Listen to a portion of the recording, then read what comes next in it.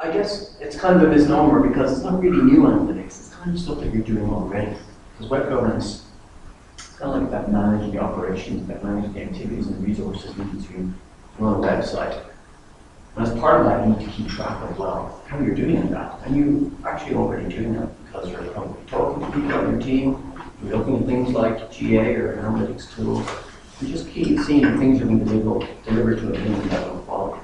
But the good news is that over the recent number of years, a great variety of new tools have come onto the market that make that a whole lot easier. And as websites grow in complexity, grow in sophistication, grow in scale, we're relying more and more on these tools to give us insight into what's actually happening on our websites. Because as complexity increases and as scale increases, you tend to get further and further away from your site. It's more difficult to see what's actually happening, to see the impact of the decisions you make and how that relates to things that actually occur on the website. So I call it the new analytics because this is something that's going to come onto your radar screen a lot more in the next few years. But when I mention the term analytics, it's, I guess, natural to think of web analytics, GA, site cruise analytics, and other tools for tracking online performance, particularly around things like design, content marketing. So in many ways, there's a direct line between web analytics and those core disciplines. Because when you see something going wrong, perhaps in your analytics, so maybe you're seeing not as many visitors as you expected, or maybe behavior is a bit odd, or you're not seeing quite as much engagement as you had hoped for. You kind of track back from there and see, okay, well, what's going on? Maybe you'll find that, well, it looks like our initial understanding of users' needs was off, and so that design decision we made, although we made it with the best intentions, we just got it wrong. So now we need to revise it and do something different. But what if when you're tracking back, and you go back to your initial understanding of user needs, and say, well, no, actually, that is right, we got that right. I mean, actually, our design decisions were pretty okay, so what's gone wrong here? Then you discover, by doing more investigation, by auditing your system, that actually it wasn't your initial starting point that was wrong, it was actually how things were implemented. So maybe the people you hired, or the people on your team to actually expedite the work haven't delivered it. Maybe they're late, maybe they're doing shoddy work. Well, how would we know? Web analytics is only one indicator. There's a lot more indicators we should be looking at, which we're going to be exploring today. So really we're going to look at three things. First is web governance and how to recognize a well-operating web governance systems, what its key attributes are. Secondly, we're going to look at the analytics of governance. They're the indicators that serve as a dashboard and an early warning system for when things might be going wrong in the web team. Then thirdly, we're going to be looking at the audit trail. So if you see those early warnings, what are the steps you need to follow to identify, to isolate the issue and hopefully solve it? And then finally, we're going to look at one other thing, which is rather than when you're being reactive to problems, to use the analytics of web governance, so analytics is coming in many new technologies, to triangulate those, actually come to better resourcing, better operational decisions. Because while a lot of innovation has gone into consumer technology over the last number of years, that finally is starting to come to the back end of web management. So we have web analytics for a number of years, people are kind of comfortable with that. We have tools like SiteImprove offers for technical monitoring, for QA. But a lot more tools are coming onto the market. Some ones I've just seen more recently are kind of tools that assist you with manual testing. So rather than manual testing and doing everything in Word documents, it allows you to record, kind of like code tracking, but more sophisticated than that. We've got other tools which track online readability, so the quality of just writing on your website. And then there's other tools which are probably familiar with, like SEO Moz, tracking the quality of SEO on your website, and loads and loads and loads of other stuff, more emerging all the time. It's by putting the data together from all those different systems and creating, hopefully, in the future, some type of dashboard. It'll enable you to hone in on web governance as a potential source of issues as regards quality of your online experience, of your operational experience that you give to internal stakeholders, and overall for your organization. So, we're going to look at three things, so a little bit about me just to start off with. I want to talk about defining web governance, what's the aim and what's not the aim, and then the analytics themselves. So, as we mentioned, I've been online since 1999. I guess I first got into web governance about 10 years ago, really, when I had some management experience of looking after smaller sites of Slack. It was around 2003, I was appointed webmaster for one of Ireland's largest firms, about 10,000 employees.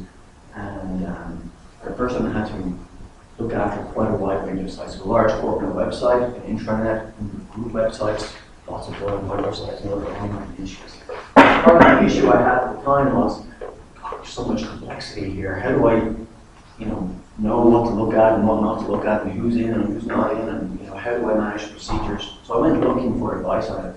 And back in 2003, there wasn't much advice. There was very little literature. So I started going to conferences like this, training conferences, reading whatever writing was available, and then pulling the best ideas together. And I started writing articles about governance on my own website, on a list apart, and then released that book way ahead of its time back in 2006.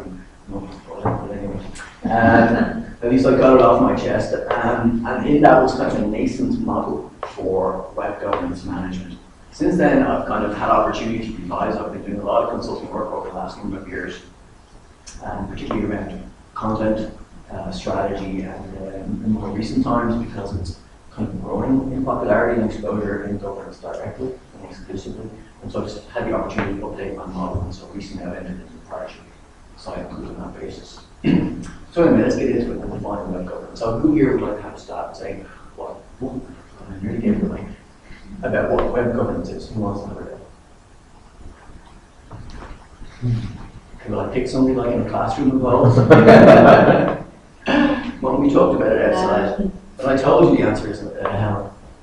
You can't remember. No, I can sort of remember. A system, okay, it's how we manage how websites are run and organised, and how teams in website groups talk to each other, communicate to make sure that overall management of the whole process is effective.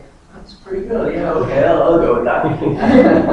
Well, in fact, there's actually a fair bit of debate about how to define web governance. That's kind of my own definition of governance. I'm sorry. I was listening. That's kind of my own definition of governance. And I guess in terms of the debate, there's two ends of the spectrum. There's those who take quite a wide approach, that's me, and then others take quite a narrow approach. That's kind of reflective of the debate within IT governance itself. You might be familiar with somebody called Lisa Welshman. She writes a lot about web governance, and she takes quite a narrow approach. She would say web governance is about the decisions we make for online, and it's how we make those decisions and the people involved in the process. And that's all. It's not how we do it. Once I make the decisions, that's operations. I don't care about that. It's just about the decisions we make. And that's fine. Like I say, that reflects many people's definitions of IT governance as well. But from my own point of view, it's more than that. There's two reasons. Firstly, kind of reflecting my own experience coming into website management and kind of in anger like 10 years ago, that there's a great amount of complexity. So it's not just about the decisions that we make or the set of rules by which we do online activity. It's the activity as well. How do I know what to do? You're telling me all these policies and regulations, but how does that translate into on-the-ground management? And I see all these activities, I see all these people involved, I see all these resources and tools and procedures. Which ones are in? Where do I draw the line around and say this is web and this is not web? So that was my challenge about it, and that's why I went for quite a broad approach. And secondly, when I talk to people like yourselves, people don't come in and say, Shane, I have a web governance issue, i.e., I want you to tell me what our rules for online should be. No, they say, Shane, a web governance issue, my team are on each other's throats, we have a terrible relationship with our stakeholders, I'm not getting enough budget, my senior executives I'm reporting to doesn't care, and I don't even know what I'm supposed to do because I don't have a background in web, I'm not sure how to manage this, please help me out. And again, that kind of implies people want a broader approach. So the definition I adopted is that web governance describes everything needed to control a website, or manage a website in a controlled and orderly way. Now, I could see by saying everything that could be quite unmanageable or almost too wide. Because as you know, there's oodles and oodles of activities involved in website management from day to day, publishing and QA through to longer term strategy and development, and lots of resources needed to support that activity as well. But funny enough, when you get right into it and you drill right down, you find that you can describe all of that, everything to do with governance in terms of just 3 components. We're going to explore those now. So this is what I call my web governance framework. And this has been used and tested in quite a variety of situations, and it seems to be quite robust. And I guess it has a number of advantages. First, that it can be summarized in one illustration. So that makes it easy to communicate. So if you want to talk about governance internally, you don't go, well, it's a bit like people do this and that. No, here's the thing, and here's the bit we're talking about there. It's about leadership, or it's about people. You can actually point out the area you're talking about. Secondly, it's comprehensive, so it includes everything to do with online management. And then thirdly, it's scalable. We'll explore that in a moment. Basically, it means that no matter how big or small your online operation, no matter what it's about, no matter what the subject matter is, this model can cover it. Okay, so it's composed of three elements. The first is activity. So the activities are all those things you need to do in order to manage a website. At the high level, we have leadership, so that's setting the goals. Development, that's things that you do maybe once a quarter or a longer term basis for adding significant new elements of content or creating a new site from scratch. Maintenance is day-to-day operations, and then infrastructure is the technology underlying it all. And then to support those activities, we have four key resources. The most important of which is people, then we have processes, tools, and budget.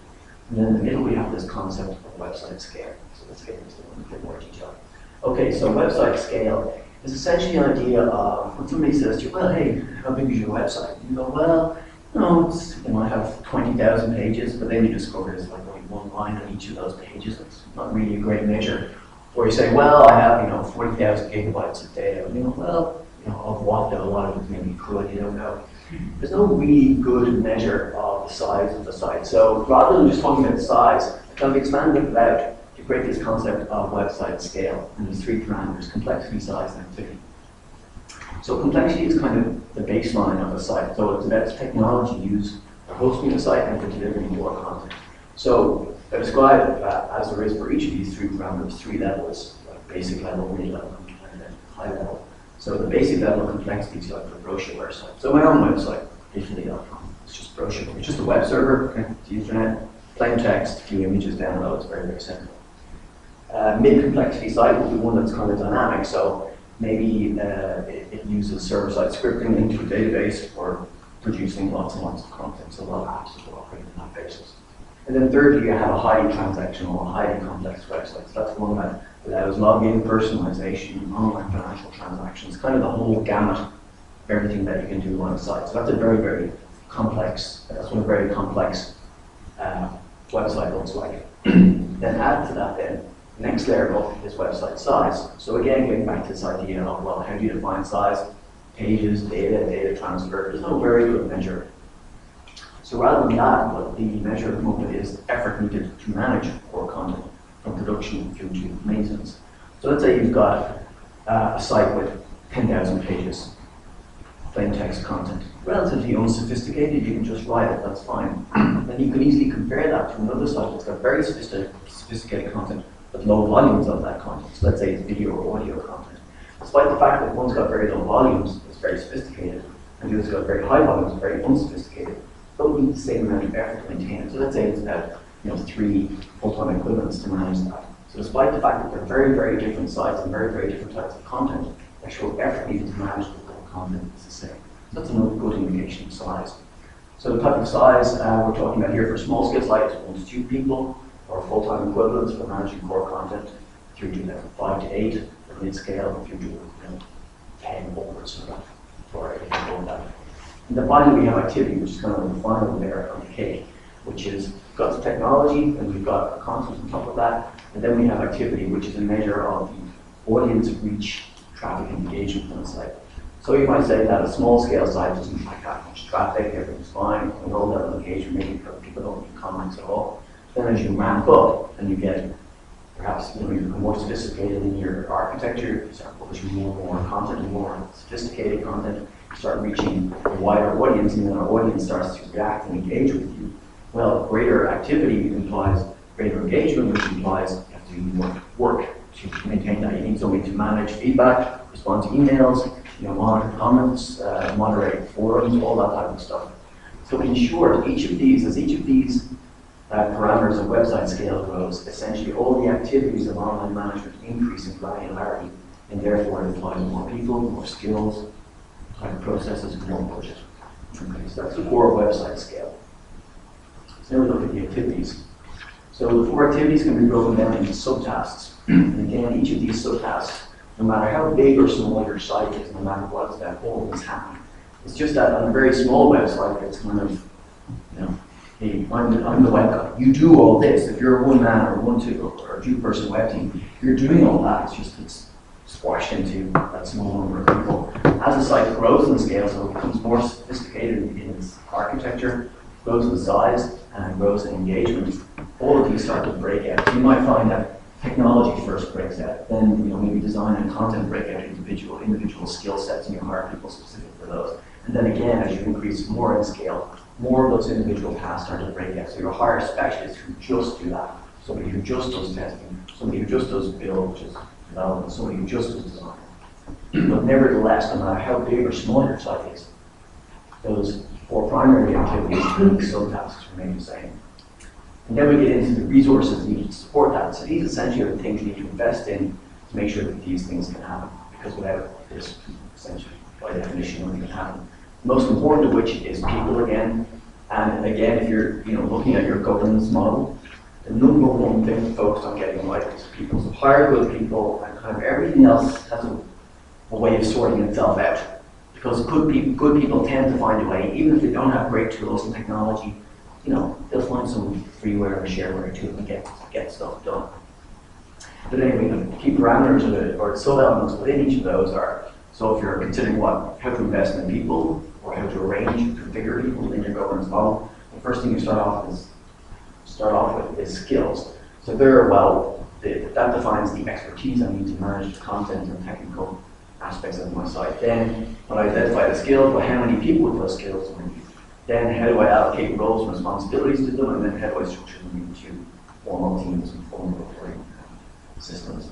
Then, how do I define the processes that they're to follow? So, standards and documentation and procedures, and then equipping them with the tools and technology to get the system to get the job done. And then finally, kind of budget to support it all. From time to time, you might go through a significant development cycle, so you put budget in place for that. Maybe you have to hire in contractors on a short-term basis. So, that's important. And of course, it funds everything else as well. So those are the 3 elements of the governance model. And the way it works in terms of kind of moving the levers to arrive at some type of understanding of what your governance system itself should look like, composed of these 3 steps. So first you measure the scale of your site. So how big, busy, and complex is my site today, and how is that expected to change over time? Because if you're starting to think about web governance, so how much do I invest in this site? How many people do I need? And how rigorous should I be in terms of processes and the type of tools that I should be? Just be shareware, or should I invest in the CMS? First thing you need to gauge in your own mind is how big are my online operations going to be? So if you look at the scale both now and down the road, from that then that will imply what the granularity of the governance activities are going to be. So if you've got a big scale site, all these 4 activities will break down into individual subtasks quite quickly. So a large scale site is going to have a lot of publishing happening of complex content, maybe on an ongoing basis, which implies you need a lot of people with specialist skills to look after it. Which brings us to the resources. So as I said, the more granular become the 4 activities, the more sophisticated and expensive essentially become the governance resources. Okay, so let's look at a couple of examples. This is my own website. It's media about web governance, obviously. In terms of its scale, it's low levels of content, about 100 articles on there. And in terms of traffic, pretty low traffic, unfortunately, but you're going to change that, right? And then basic technology, it's essentially just web server. I kind of manage it myself. And indeed, for everything on the site, I kind of manage it myself because the activities that arise as a result of such a low scale site aren't that complex at all. It's they're relatively simple and they occur infrequently, which implies that leadership, I kind of said what I want to do, in the development, yeah, I do something significant, probably every 6 months, and kind of plan it myself. Maintenance, sure, I look at it every day, look at the traffic, and maybe publish an article on the blog every week or so, or the technology again kind of looks after itself. So kind of blocky activities, not very finely detailed, which implies that the resources to support that pretty unsophisticated, although I'm considering myself a reasonably sophisticated person, and when they're cheap.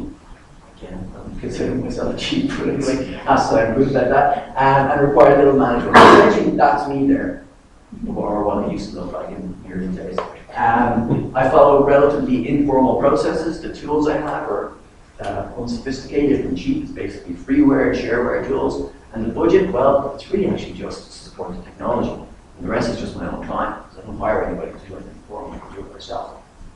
But let's contrast that then with a website at the far other end of the scale. So Vodafone Coca-Cola UK, which is some experience on. Okay, in terms of content, they produce huge volumes of very sophisticated content on an ongoing basis. So they never stop publishing, they're constantly publishing on many different platforms. In terms of traffic, they get well over a million visitors every month. And in terms of complexity of their architecture, I mean, you name it, they've got it. So they've got a fully resilient architecture spread all over the world type thing. Multiple layers, login, personalization, financial transactions, they've got it all. What does that mean then in terms of the four primary activities of governance? Well, it means they're very sophisticated, they're very granular. So each of those four elements and the subtasks we saw before, they are broken down then into each individual subtask. And essentially there's a person or numbers of people kind of responsible for each area. So publishing will be a big one. We have lots of people, specialist authors, journalists who write just for them and publish in many different platforms. Obviously got loads of developers, loads of designers, loads of technology people, testers whose only job is to test the website, etc., etc. And so highly granular activities, and they occur very frequently, and therefore to support that, lots of people with specialist roles, very well defined responsibility to know exactly what they're there for, and focus really just on that. And they've got well defined processes, so everyone knows exactly what they should be doing and importantly how they should do it with workflows done out in Visio, etc. Technology, again, very sophisticated. They may even have site improved, that's just how well they're joke. And lots of other sophisticated tools, and then like obviously cash, loads of cash. So that's how we see the two ends of the spectrum in terms of scale. Then the final interesting thing about this model is that we can use the concept of website scale to make comparisons between the governance models of sites of different types. So despite the fact that these two sites, Macmillan, which is a charity and non-profit organization, and VHS, an online retailer, are very different industries, very different objectives, and sometimes different content. Because they are very similar in terms of website scale, we can make a prediction like, gee, you know what, their governance systems are going to be quite the same. So they're both, in terms of complexity of their architecture, kind of about the same. They have some personalization, login, and some transactional services. In terms of size of their content, we're actually about the same numbers of people needed to manage or to create, manage, and maintain content over time. Despite the fact that their content might be different, like one, these guys produce a lot of plain textual content, but a lot of this stuff is like imagery and design and stuff. Despite those differences, we see approximately the same numbers of people. And then in terms of activity, they have approximately the same amount of activity on both sides. On that basis, then we can make a prediction. Well, you know what? We're going to have the same type of granularity of activities to manage. Therefore, we're going to see approximately the same numbers of people, same types of tools. We're going to have well-defined processes and approximately the same budget and need. That is what you see. Good way to compare different governance systems between organizations. Very few are willing to tell you exactly how they do stuff. Go into places like LinkedIn, you can make comparisons. People put their profiles up there in the organizations, you can define it. And indeed, that's what you tend to see. So that's a very useful feature of website scale that allows you to make those comparisons between organizations that might otherwise seem quite different. Okay, that's the framework of web governance. Now we're going to talk about the analytics of governance. Before we do, I forgot about this slide and the next one. How do you use that framework? Well, it really depends where you are in terms of your web governance journey. I'd like to think about web governance and how people approach the challenge of online management in terms of the 3 steps. So we have discover, organize, and optimize. Kind of discover is where you, like I was 10 years ago with ESP, that utility in Ireland. Like, oh my God, how do I do this? There's so many things to manage. How do I put an order on this? How do I identify all the things I need to do to manage this website? And all the things I need to invest in to make it happen, and then how do I manage them over time? A lot of people spend a lot of time here trying to put a framework on stuff, trying to define teams, making sure everything you need to look after is in your role of responsibility, sorting structures out and sorting out leadership, stuff like that. So a lot of people spend a lot of time there. But eventually you kind of get to the point where you go, okay, I kind of understand everything I'm supposed to be looking at now, and I kind of have the people that I need. Now I want to do it properly. So I want to start investing in skills, I want to start investing in tools, I want to start making sure our processes are up to the task. So a lot of organizations currently are here. That is, After a very long period of historic inattention to web governance, many organizations, maybe after 10 years of investing in online and solving a lot of problems like design, content, marketing, kind of accessibility thing. Not that I'm saying that they're all completely solved, but people kind of get the fundamentals of those now, and they understand that if they invest in usability or they invest in content marketing, they kind of know what they're getting out of it. Now they're looking at the investment itself and saying, well, my God, I'm spending all this money, and we spent all that money over the last 10 years, we better make sure from now on we get a good return on it. And therefore, web governance as a discipline is starting to come to the fore. So a lot of people are there at the moment. And the hope is that after spending some time organizing and getting everything in place, you achieve a scenario where your web governance system is stable. It's giving you a secure foundation so you can say, okay, look, at least I know that I have kind of the right people I need with good skills, and they're carrying out basic activity to a good level, but now I can focus on the important stuff, on my goals. Because I don't have to worry about people squabbling in my team because the roles are well defined. I don't have to worry that if a guy who's off sick and then somebody else comes in to do his job, that he's going to do it right because I have a well-defined process in place. I don't have to worry about leadership because I have a senior executive on my side. So it kind of gives you the stability that you're looking for. You can say, all right, I can focus on my online goals, and I can start to manage my governance itself better by trying to get bigger bang from my book. That is stretching my dollar, basically getting better return on investment that we're putting into online for my organization. Just this new peer reorganize might be that once you have got to a level of stability, then somebody comes along, kicks the door down, and says, "Hey, we're merging with our our competitor for whatever suddenly your web teams are together. It's a completely new strategy." So oftentimes you might have to reorganize. That is, we bring on completely new skill sets because they're doing something we've never done before, etc. But the ideal path is 1, 2, 3.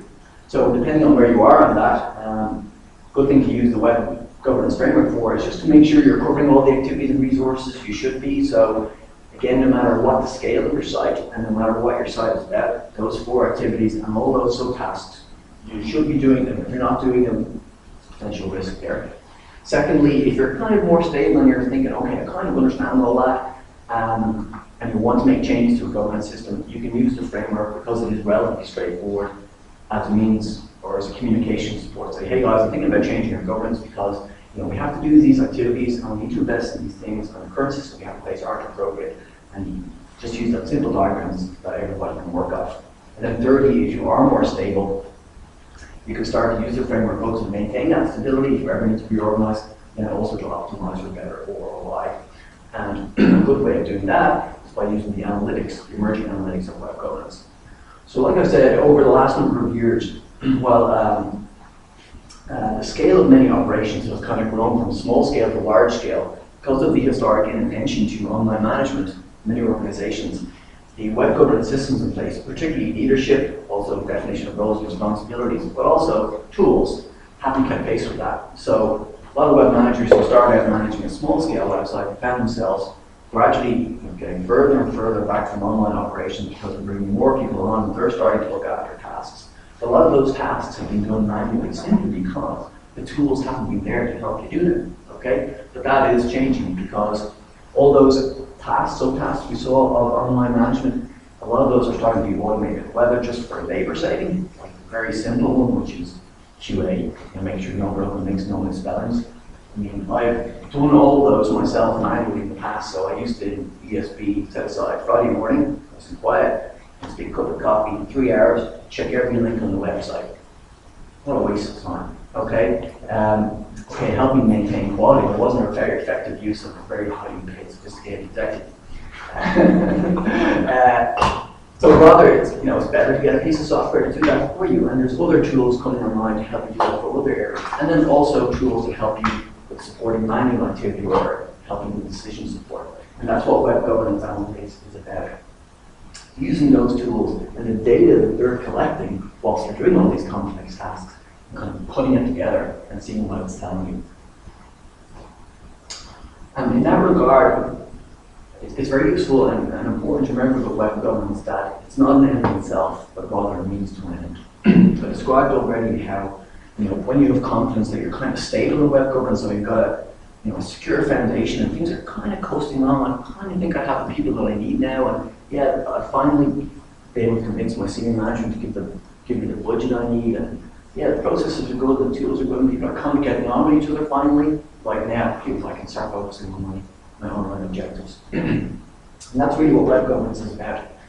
It's not really about pursuing online goals, which is, kind of why we're online. But it's about ensuring the secure foundation is in place to allow the organization to achieve those goals. Many web managers, and perhaps over time we'll see this more, is that kind of that distinction between marketing and management may emerge, where marketing is really about, well, I want to do all the really, cool stuff about, pursuing new audiences and all that, but who's going to look after the ship in the meantime? Just to make sure that, everything's happening, the decks are swabbed or whatever it is. But I'm going to abandon the boat metaphor because I'm using a car metaphor instead here to confuse people. I used a way to think about web governance like a well-tuned engine of a car. When you invest in a car, you're not investing that you want to, be opening the hood every day and go, oh my God, an amazing engine, it's just, tweaking this and tweaking that. No, you invest in a vehicle for the open road to bring you from A to B as quick as you can. You don't want to worry about the engine under the hood or the bonnet. Sure, you need to make sure it's well tuned, you bring it for servicing, it's topped up with oil, but that's not why you have the vehicle. It's the same thing with web governance. You invest in online, not so you can be resolving interpersonal differences between your team members or writing processes all the time because people are at each other's throats. No, you invest in online because it's going to deliver value to your organization. You need an engine in place, you need a team or a web governance system in place to help you get there. That's not the way you do it. And just like an engine of a car that's well tuned, has a number of features that you can define, so it's topped up with oil or it's carb out of like a car, so good engine, I'm sure an engineer can define for you. In the same way you can define what a well-tuned governance system is like. And there's 5 basic features. I mentioned some of these already. So the first is that all 4 activities and all their subtasks are being covered, so there's no gaps. So let's say if you go into an organization, I do this a fair amount, so they have a problem with their web governance. The first thing I do is I measure website scale. I say, well, look, tell me what your architecture is like, what the complexity is like, how many people are on your team, how many, what is the content or amount of effort that goes into content production, what is that about? Then also activity, what's the scale of engagement. I say, okay, well now I kind of understand how big you are. Right, all the activities, because if I've got a large scale site, after looking at scale, this is a big scale site, you can do a lot of stuff. That means all these 4 activities are highly granular. So I expect to see that every activity is named with a person's name next to it.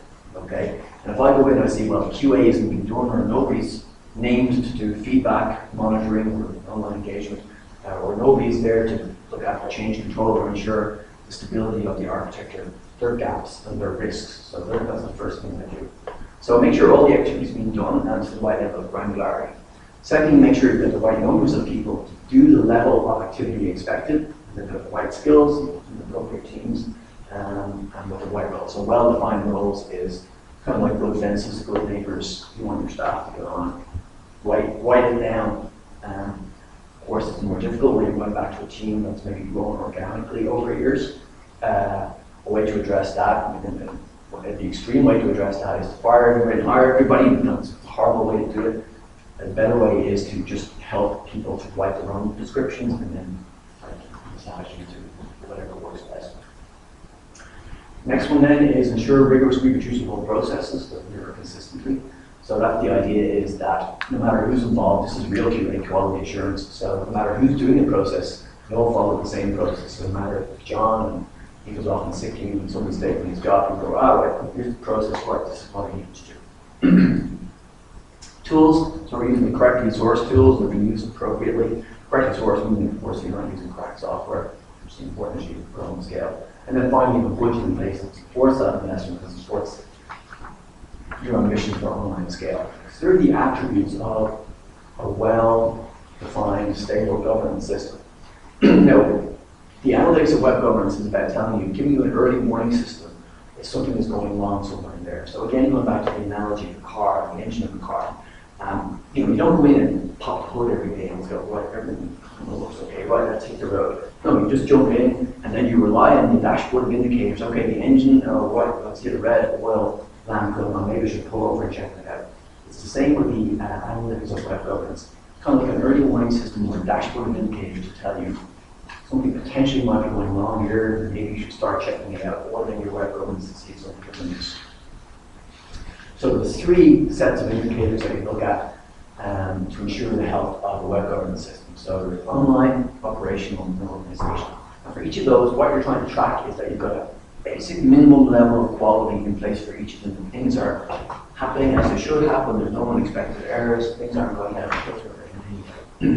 Online is basically that you're delivering a good, decent quality level of online experience to your users. Operations, you're giving a good level of experience or service to your external stakeholders. The third, people who maybe come to you and commission work from you to produce significant volumes of content or new design or whatever it is. And then finally, organizational, which are kind of like project management indicators. So in organizations might say, okay, well, we're investing this and that team, or let's say a bricks and mortar store. What return are we getting from that? Are the staff happy? Are we seeing a high staff turnover, which could be indicative things aren't all well within the team? So let's look at those in detail. We're going into quantitative and qualitative. Quantitative ones for online are, again, it's not saying that are we hitting our goals, it's more about are we providing basic minimum levels so everything's good, so I can be happy that this site is delivering good level of quality, and then I can use that and say, right, now the things I really want to focus on are whatever. So I was using an example yesterday of, maybe you sell, or you're responsible for dog licenses, writing content about dog licenses. It doesn't matter. Your content with dog license doesn't have to be the world's greatest article ever written about dog licenses. It just has to tell you exactly what to do. Now, if your business is selling dog licenses, okay, well maybe you really want to put some extra super effort into that. But basically what you're looking for is it's kind of readable, there's no misspellings, there's no direct links, everything's been marked up correctly, and it's semantically organized. Basic level is there, and then you get like a content expert in to say, oh no, right, this is good, but I'm going to make it even better. So there are quantitative things. So you can measure those for every activity and every subtask within the 4 activities here. Qualitative feedback or qualitative measures are, well, what are your users saying about the online experience? Same for operational. So quantitative measures is somebody comes to you with a project and say, well, how quickly do you respond to that project request and give them the deliverables? What quality are you delivering that? Is it a good cost? And what's their level of satisfaction? Are they saying, yeah, they respond well to my request, they're good to get on with, everything's documented, everything's reproducible. If I go back to them again, they deliver the same level of quality. And then finally, at the highest level for the organization, so worldwide would be the most important measure. Then we have risk. So is my team operating, this team here, is it operating well? It's not doing kind of dodgy practices like black hat SEO or something, putting my business at risk. Like that famous example years ago from BMW. And then staff retention. Does it look like people like working here? If it doesn't look like working here, that's indicative that maybe there's problems within the team. So let's take an example, just one example, that you could use any task. We're going to take the content task here. So what you'd be looking for is a basic level of quality. Yeah, I have articles on my website. I check all the articles using the tools of web governance, which we'll look at in the next slide. So it's saying, yeah, everything's 100% error-free, high levels of readability, good SEO. Other tools say, yeah, the markup is all there, all the metadata is all there, and qualitative feedback from my users is, wow, this is good content, good numbers of ratings and shares on Facebook and whatever else it is. The people I do, upon whose behalf I do the work, they say, yeah, we deliver on time, it's good quality, and it's affordable, and it's really easy to work with. And finally, yeah, my staff are happy to work here, it's low risk, good ROA, and getting this good feedback thing is a really good place to work. Where does that data come from then? So these are the emerging tools that we're seeing. So obviously SiteImprove do some of this. So they do QA checking, so broken links, misspellings, and they do technical site availability, so tell you when the site is down. And there's other tools that do things like web readability, which will scan it and tell you, what grade of reading it's suitable for. We have web analytics, of course, and SEO tools, which review the quality of SEO. We have the CMS tool, obviously, which tells you who is publishing rights and hopefully when they're publishing and how many pages they're publishing, and how many new pages are creating and how they're changing the information architecture and other stuff. Then we have basic project or high-level project management stuff that say, well, I've set, John 5 tasks for the next week. Is he completing those tasks? Is he not completing those tasks? Both tracking, etc., etc. There's too many lists here, and in fact, it's this is ongoing. This isn't well defined yet. There's a lot of these emerging all the time. I'm writing a lot about this at the moment on my website, which is tiffany.com. So if you really want to keep up with it, it's probably best to go there. So there are some of the sources of the analytics. And then it's when these indicators or when the analytics data from these systems says, oh, something might be amiss here. So at the beginning I mentioned, well, engagement is low. I'm seeing that from web analytics, or maybe inside improved QA2 will go, 25 misspellings on this page, broken links all over the place. You go, whoa, something's wrong here. And that can indicate, well, perhaps, not definitely, but perhaps there's a problem with my web governance. Okay, it could be just a simple mistake. Okay, or it could be indicative that don't have the right skills, don't have the right people are under pressure, publishing really crappy work because there's so many things to do. All right, so then to sort that out, to identify if web governance is potentially default, you go through the following steps to audit it. Well, this is just an example of what a bad system might look like. So content again, so we might have lots of errors, poor readability, missing metadata, bad qualitative feedback from users, your operational, people you deliver operation on behalf of, you might say, well, you're doing late every time you give your project, it's really crappy work, it's expensive, okay, well, you're giving me this. They were very difficult to work with. Then, of course, you might see a high staff turnover, so hiring people constantly because people keep leaving, very costly, dodgy practices, and poor feedback.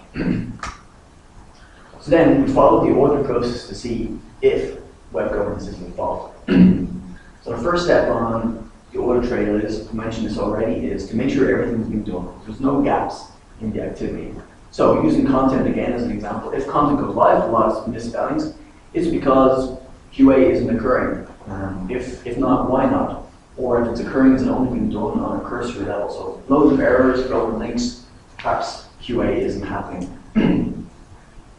If it is happening, well, perhaps the staff member responsible doesn't have enough time to do it, so they're really doing it really quickly because they're under so much pressure and a lot of other things to do. They're doing it in enough detail. Or perhaps even the overall web manager has just overlooked that task, that leadership task to say, okay, somebody needs to look after all those activities and all these subtasks, and they just forgot to tell somebody, hey, we need to do QA, make sure you do that every Monday.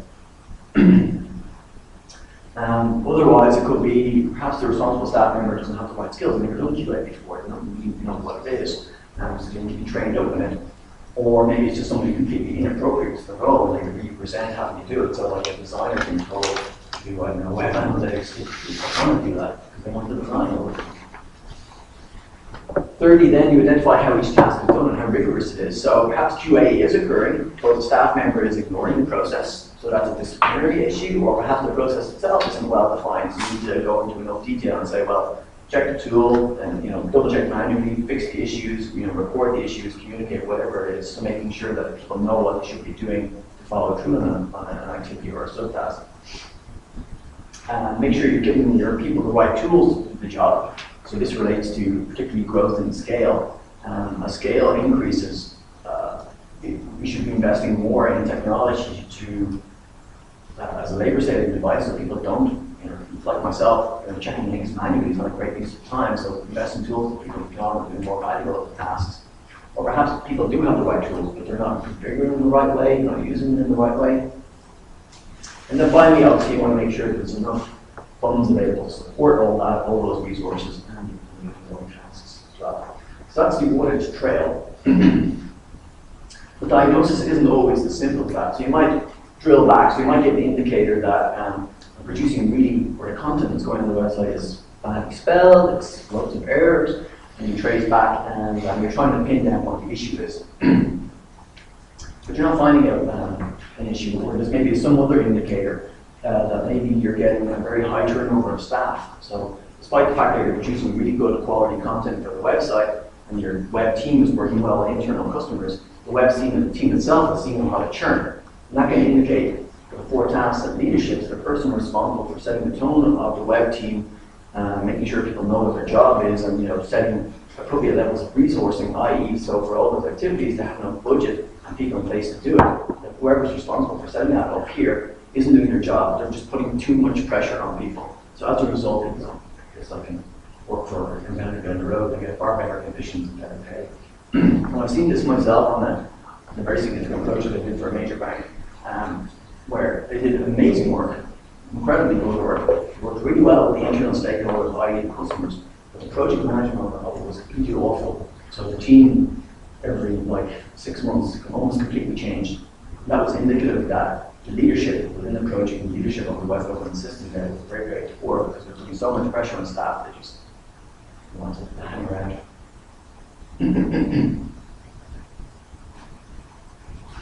So that's looking back at things that potentially are amiss within a web governance system. But that's not the only thing we can use this data of web governance analytics for, but rather we can use it in a proactive way. And that's by taking data from many different sources, from web analytics, from the QA analytics that the Site Improve system creates, and from other data sources, putting it together and looking for patterns, and then using those patterns to make better decision making in terms of allocation of resource. So here's an example of what that might look like. So let's say we have a website and we have two contractors who are both producing similar types of content, similar volumes, and we're both paying them the same, approximately the same for that service. Okay? They both have access to our CMS. So we say, okay, each of you over the next month produce 100 pages of content. After the month is over, so I know that they've published the content, I can see their publishing patterns, like how often they were publishing and what pages they've created. I can go into GA, into Google Analytics and see, okay, what's the traffic in those pages, what type of engagement, and how well or how often are they being visited. I can look at for each individual contractor and say, okay, what's the quality of these pages? Which contractor is producing the best quality, the lowest quality, which is got broken links or many misspellings. I can look at engagement on both and say, okay, approximately similar types of content. So, this guy here is getting far better engagement, he's getting more traffic as we've seen, lower numbers of errors, and he's getting higher number of comments, greater numbers of ratings, people are sharing it more, retweeting it, they seem to like it in terms of the comments. Then there's other sources as well. I just reproduced this one here from gov.uk, which uses lots of different data sources to produce quite interesting, innovative graphics about how people are engaging with content. But you could have other data sources here, like readability of content will be a good one. What other things could we have? We could have the project management side of things. So you set somebody a to-do list because you want to obviously manage your resourcing and how stuff is done in terms of timing. Maybe somebody, two contractor, keeps missing their end dates or delivery dates for stuff. So you can put that data all together and then come to a decision, or you can come to an insight. You might say, well, look, I'm paying both of these people the same thing for approximately the same service. But this guy here is doing really awful stuff. It's not being visited. I can see by looking at CMS that they're only publishing haphazardly. They're throwing it all in on a Friday evening. Loads of errors. It's not being shared. I can see by my other readability tool, it's not meeting minimum standards that I set in terms of readability. I can see that they're not hitting their tasks in the project management system when I do it. Whereas this guy is doing all that, publishing really well, getting a lot of traffic, low errors, good engagement, high levels of readability, etc. So then you can say, I'm going to convert my resource from this person to that person, which was the person, I can't remember, and say, okay, well, that's going to be a better return on that investment. And if you imagine that's two companies providing a similar service, you can see how the analytics of web governance can allow you to arrive at better decision making in terms of how you spend your budget and just about how you manage it overall. And part of the challenge is doing that or integrating all that insight for increasingly complex sites. Some of the best people to do it are obviously organizations, so gov.uk, probably aware have done some amazing work over the last number of years. We've completely redeveloped how government services are provided, so they rationalize a number of sites, basically closed a lot of ministerial sites and other agency sites and brought it together into this one kind of portal. And alongside that, what they've been doing is essentially publishing and explaining exactly what their approach is and how they're doing it, and publishing data along with it. And what that gives is an amazingly good insight about how good governance should operate. So these guys are really setting the standard in terms of governance at the moment. They're saying how it should be done. And organizations, as they grow and scale, can start to look at gov.uk and learn the lessons of how governance should be done. Because they have said, we can't mess with governance anymore. If we're going to manage our websites effectively, if we're going to maintain a minimum level of quality and allow our marketing or other people to focus on online goals, we have to make sure we have the right people and following good processes with well-defined goals, and that we give them a budget to do it. And plus, really importantly, we have executive support in place to make it happen. Because the most important initiative behind gov.uk has been the Minister who said, I want this to happen. And the Prime Minister has said as well, I want this to happen. And he's really pushing it forward. So whatever they want, really, they can get in terms of online delivery. So that's really important. It's quite admirable. I have to see what they've done. Of course, it has been difficult during many ways. So in terms of what to do now, what you can take away from it, really depends where you are on the journey.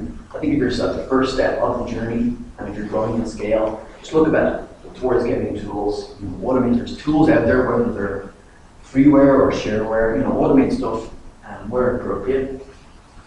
And secondly, start to use the insight, so gather data, again, where appropriate, where you can. It's not easy a lot of the time because this is still as yet quite a nascent or emerging area, it's still quite young. But if you get to a level of stability and say, well, okay, my people finally aren't at each other's throats anymore. It looks like things are kind of stable, and we have good processes, we seem to have the right budget and people in place. Okay, you can start to use the data from these many different sources to do stuff better. And ask for organizations like Site Group, as I said yesterday, is more APIs, please, because a lot of these tools don't talk to each other. I mean, the ideal situation would be is you log into your CMS, pulls data in from Site Improve, so on this page, yep, there's stuff going on here in terms of quality, pulls the data in from the readability tool, from the SEO tool, pulls in the task, knows exactly who's grading pages, links in your project management tool. So it puts it all together, makes it beautiful, wonderful dashboard, and also web analytics going in there as well. And that gives them an online manager, or somebody looking after a large-scale website, very sophisticated, a lot of things going on, and where they're constantly kind of being pushed away and finding it harder and harder to see the effect between the decisions they make and the impact on the website. In the absence of tools and data, it's very hard to see that. But with something like this, using data from many different sources, you can start to break through that fog and actually re-establish that connection between the decisions. That's it. Thank you. Yeah.